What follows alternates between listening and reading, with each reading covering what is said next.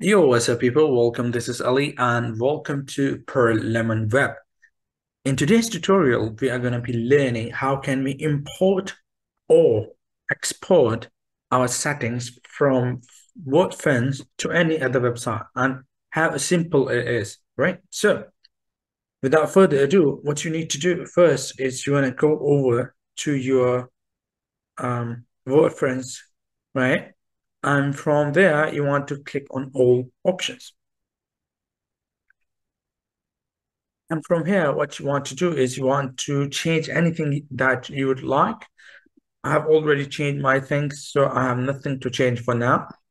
After that, I'm going to scroll down to the bottom and click on this import export options. After that, what you will do is you want to first export, because to import something, you have to export it. So what we're going to do is we're going to click on export. Now, what this will do is this will give you actually a key that you can use in any other website for importing the settings.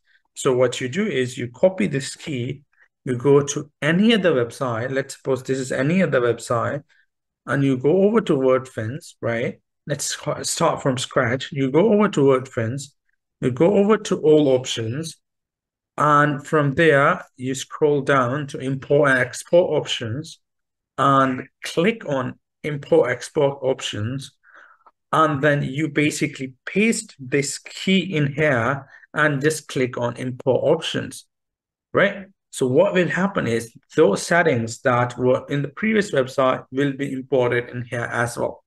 Okay, guys, that was all, and I'll see you in the next one. Bye.